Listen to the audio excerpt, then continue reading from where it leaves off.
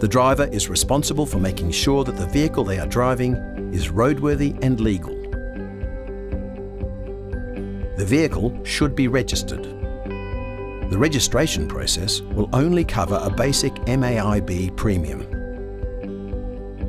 The MAIB administer the funding and payment of Tasmania's compulsory third-party motor accident insurance scheme for people injured in a crash on the road. Make sure your tyres are legal and your brakes are working. Ensure the windscreen wipers and washers are working.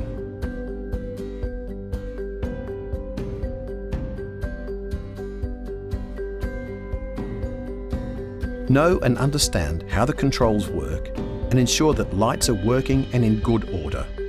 This includes headlights, indicators, brake lights, tail lights, hazard warning lights and reversing lights.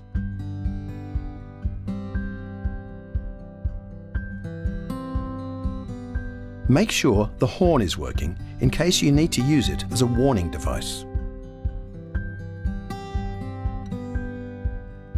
Check to see if the spare tyre or space saver tyre is in good condition and inflated.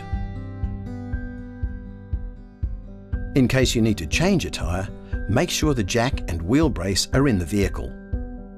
It pays to know how to use them correctly and safely.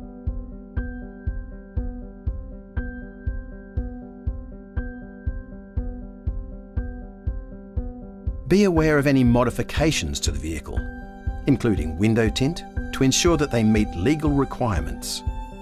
If in doubt, please check online or with an authorised body repairer. Rust or corrosion may compromise the integrity of the vehicle and can be checked at any authorised inspection station. It is important that windows are able to be raised and lowered. Check to make sure that the driver and passenger side mirrors are in good condition and can be easily adjusted. Check to see that the safety features of the vehicle, ANCAP rating, ABS traction control, etc. are working properly.